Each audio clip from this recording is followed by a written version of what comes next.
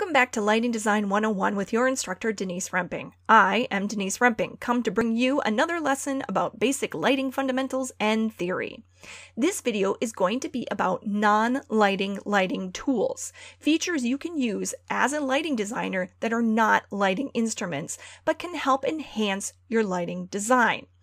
For this video, I'm going to focus on the cyclorama, drapes, the scrim, and fog. All features you can use and implement into your lighting design that are not specifically lighting instruments. Before I begin, however, I will state that all of these features may not be available at every theater, and before you go ahead and include them, you should consult with your director and the rest of your design team, as they may have a significant impact on the show, especially in terms of what your running crew will need to do and other elements of design such as scenery or costumes.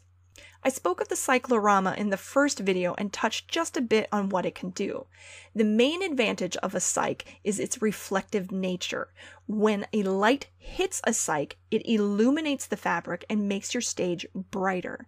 Most cycs are white in color, so its presence, even when not lit, already reflects light, giving your stage a brighter look, and its sheer size and stretched appearance gives you a sense of infinity. In other words, it appears to go on forever into the backstage areas.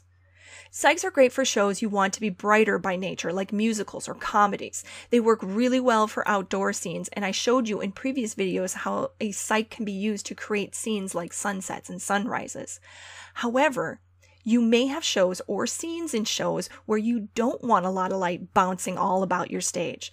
In cases like these, the reflective nature of the cyc becomes a hindrance and not an advantage. In cases like these, you want something that works in the opposite direction. You want something that actually absorbs light and prevents it from reflecting. This is where drapery comes in. Drapery, or drapes, is just a fancy word for curtains. Curtains are most often used in shows to conceal the parts of the stage you don't want an audience to see. For example, your legs, which are the short vertical curtains that hang on the outer edges of your stage, conceal all activity backstage. They can be used to hide actors before entrances or conceal scenery not currently in use on stage. Borders are short curtains that hang above your stage. A border's purpose is to hide the lighting instruments, the electrics, and the battens in your fly space. The main drape is the curtain that spans the expanse of your stage from proscenium wall to proscenium wall. Main drapes can be flown in and out, which means they rise up and down vertically, or they can be travelers, which means they open horizontally. Some stages may also have mid-drapes, which work just like the main drape but are positioned further upstage. Some stages will have more than one. Some may even have a rear drape, which is located at the very back of the stage. Again, these drapes may be flown in and out, or they may be travelers. The purpose of a drape can go beyond just concealing things from an audience. From a lighting designer's perspective, they can be used to absorb light and make a scene darker. When a drape is closed across the stage, it can create a sense of intimacy, drawing focus to what is lit up on stage in front of it. Since all ambient light is then absorbed by the fabric of the drape, an audience's attention will be drawn away from it. Remember in the last video I mentioned how our eyes are designed to notice the brightest thing in the room? The opposite is also true. They are designed to ignore the dimmest thing as well. When there is no light, your eye will not pay attention to the space. When a drape is drawn, your audience will ignore it and focus on the scenery or actors. Take a look at this footage and notice how much the stage opens up when the mid-drape is opened. This drape is a traveler, which means it opens horizontally. The cyc is lit up and the stage goes from dark and intimate to bright and expansive. Either look has its advantages to a lighting designer depending on the scene. Now, there is a way to achieve a sort of halfway point between the two extremes, and that is where a scrim can come in. A scrim is another type of curtain that is made up of a lightweight woven material. A scrim can have transparent qualities, which means light can pass through it fairly easily. However, when the lighting is not directly on it, such as ambient light, it can appear to be opaque. So if you shine a light directly on a scrim, the scrim will be lit up as well as everything behind it. However, if you shine your light on objects in front of the scrim and not directly on it, and then have no light behind it, it will take on the appearance of a solid curtain, which can be useful when creating those darker, intimate scenes I mentioned without relying on a heavy, solid drape. Then you can switch to a brighter scene and make the scrim appear virtually invisible by simply turning on the right lights. A scrim is not completely transparent and can be used in toning down your light as well. For example, I have often seen shows that place a scrim in front of a cyc. With this setup, the cyc can be used as it typically is, but when it's not lit up, the scrim provides a buffer that prevents ambient light from bouncing off the cyc, toning down the brightness on stage.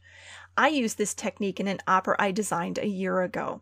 These images are not very clear, but if you take a close look at this nighttime image, you can see that the stars are doubled. This is due to a gobo hitting both the scrim and the cyc behind it. During this show, the scrim helped tone down the cyc to give the show a more gentle tone, which was great for an opera that takes place in the Great Depression. Now let's move on to fog. I mentioned in a previous video that I would discuss the use of fog a bit more. Fog can be a very useful lighting tool when used correctly. It can also be very versatile depending on how you light it. Foggers utilize water vapor to create their look, and those water molecules in the air provide some great surfaces for light to bounce off of. You may recall in a previous video when I pointed out the use of a hazer. A hazer is a type of fog machine that provides a constant coverage of haze on your stage. Hazers, as I mentioned, are great for giving edges to your light beams. You'll often see hazers used in concerts, especially if they use lasers. Again, all those water molecules floating around in the air provide surfaces for those lasers to bounce off of and give definition to them.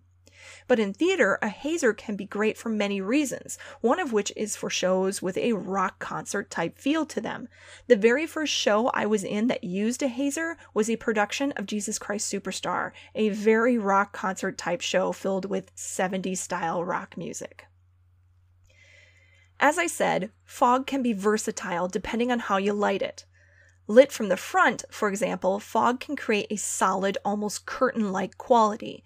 It can, as you can see here, make it difficult to see anything behind it. This technique can be great for concealing moments. An example that comes to my mind is The Wizard of Oz. Fog can be used then, for example, to conceal the Wicked Witch's magical exits. Fog lit from the top takes on a different look. In this footage, we lit the fog with blue overheads. Notice how the light hits the fog compared to how it hit the fog in the previous footage. My favorite part of this look is how the fog creates a shadow on the floor underneath it. If you can manage to get your fog to roll across the floor, which requires a special fogger and the right ventilation system, you can make a rolling mist look, which can be super cool in creepier scenes. And finally, fog lit from behind will glow. Remember the image of the jail cells I showed you in a previous video? I told you to take note of the fog and how it was lit up. This can be super useful if you want to, say, create the illusion of fire on stage. Remember this image? This is not real fire. It's lights and fog. Watch as we recreate that look using a single light and a fog machine. Lighting fog from behind is probably one of my favorite lighting tricks. It looks super cool. And that's a rundown of some non-lighting lighting tools.